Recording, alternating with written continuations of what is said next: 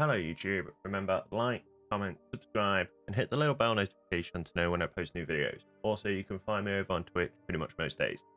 This is a super quick video update on the level 80 booster you should have got when you pre-ordered End of Dragons along with the shared inventory slot. It now works. Simply enough, double click on it and it'll pop up with the menu and then you can click consume, and once you've done all of that you should get the shared inventory slot as well. Now this is working as per when I'm recording this video. I can't say whether they'll disable it again if there's a background issue, but right now it's working. So if you want to make your new level 80 character. But yeah, that's it for this one.